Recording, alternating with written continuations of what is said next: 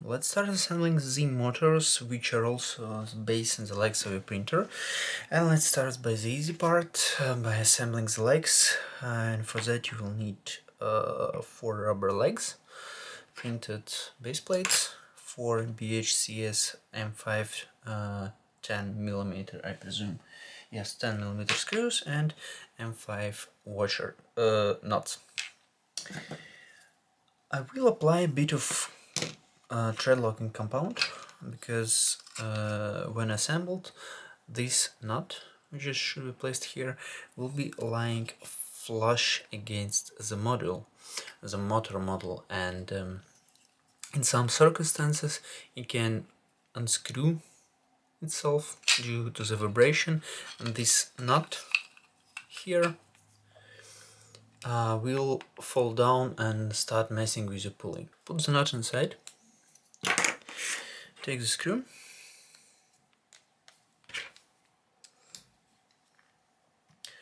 as I said, apply a little bit of thread locking compound. You can skip this step, but I'm doing it for my own safety.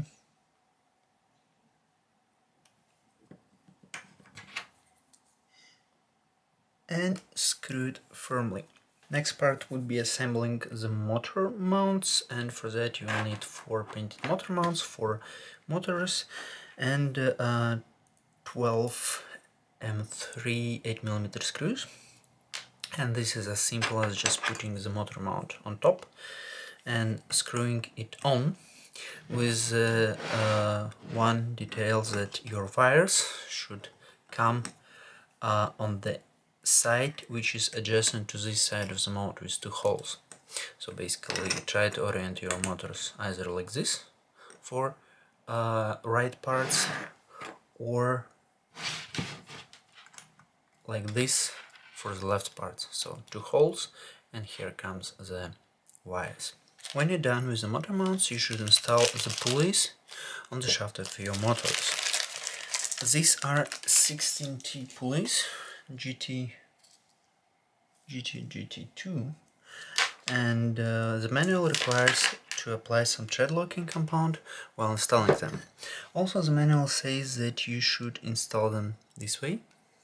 So basically the locking part should be on top of the shaft. I usually start by installing the grub screw that goes against the ridge of the motor shaft, and then adding the other grub screw that uses to stabilize this. Now let's prepare the plastic frames, and to do so you will need a lot of M3 threaded inserts and a soldering iron to install them.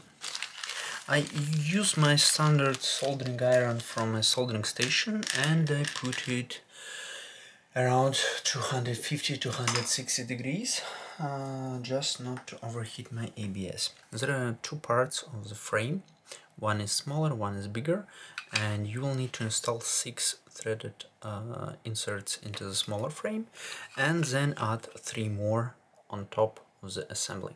The main rule of threaded inserts is that you don't rush and don't push them too hard, so you just wait until they start sinking into the molten plastic. Now comes the tricky part, which is frame assembly, and I find it easier to assemble it using one of the frames and stacking them like this so your pulley rotates freely.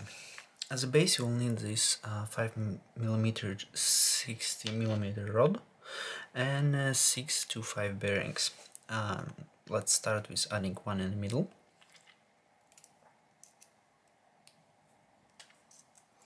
and then adding 2 spacers, 1mm M5 spacers on each side of the bearing, like this.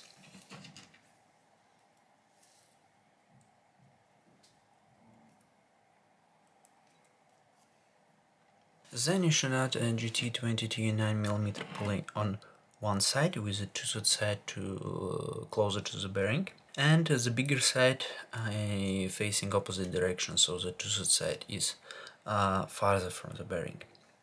Now you can add 2 more bearings on the sides,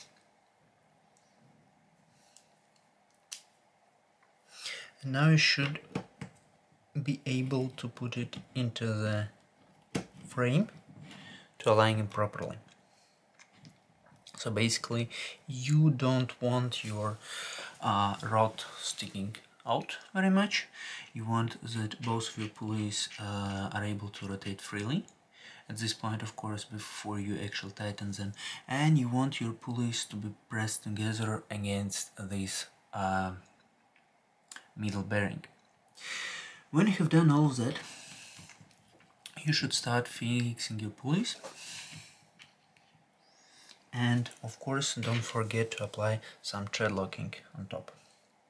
So I will start by fixing the smaller pulley.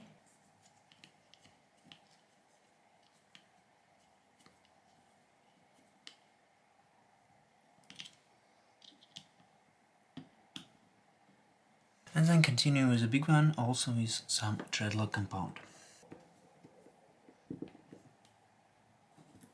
When you're done, make sure that both pulleys rotate freely. As you see, I've used a smaller part of the frame as a base because the pulley protrudes a bit from the bigger part, and if I just lay it flat on a table, it will pop out.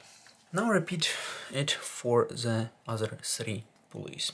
Now is the perfect time to check if everything is assembled correctly and slides freely, because disassembling the models afterwards would be a huge headache. And when you're satisfied with the results, you can go on with actual assembly of the frame. You will need M3 40mm screws and GT belts. The looped belts, the only looped belts used in Voron construction, should go over the pulley and through the hole in the smaller part. Now when you're done with the belts, you can just put all the 6 screws and tighten them in. When you're done with the frame assembly and everything works and have locked your pulleys, you are okay to install the legs, and this is done by just screwing them on top, on the bottom, sorry, of the frame with 3 M3 8mm screws. So at this point you should have 5 fully assembled and, by the way, freestanding Z frames and 4 fully assembled motors, which you should fit to your printer frame, and this process I will cover in my next video.